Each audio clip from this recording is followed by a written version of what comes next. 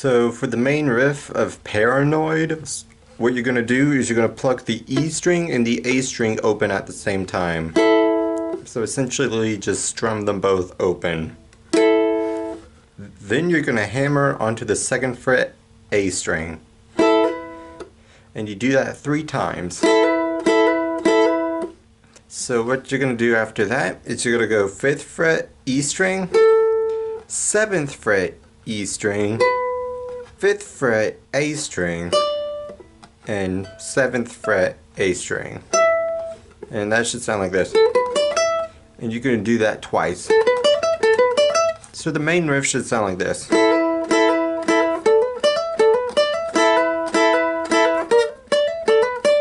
Alright, and you do that like 4 times. Alright, now you're going to play some actual chords.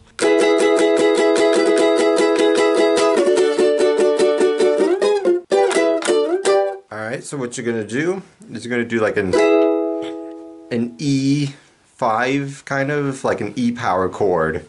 So just an E chord.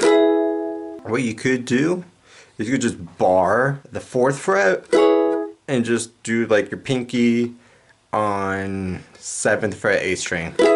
That'd be good. Or you could do bar 4th fret and just do 7th fret E and A string. So that would sound like this. Alright, you could do either one of those two. And you're gonna strum that 16 times really fast. And you're just gonna take that same shape, move it down 2 frets. And you have your D chord. And you're going to strum that 8 times.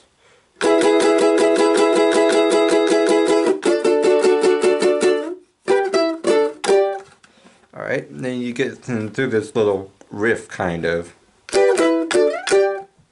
So what you're going to do, you pretty much just maintain that shape. So what you're going to do is you're just gonna bar the 7th fret and do your pinky on the 10th fret. It should sound like that or like that. And then you're just gonna go back to your E chord, then your D chord, and to the 1st chord from before. So that should sound like this. Then you do the 16 strums on the E string, then the 8 strums on your D again.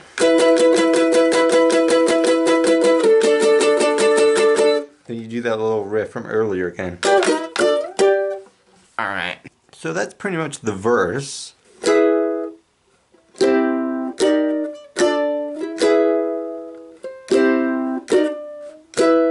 Now you're going to play that part of the song, and that's pretty easy. So you just play your E chord from earlier, then you go to a C, then you do a D5,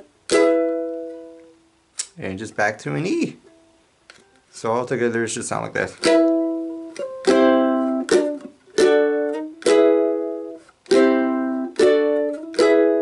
And that's how you play Paranoid on the ukulele.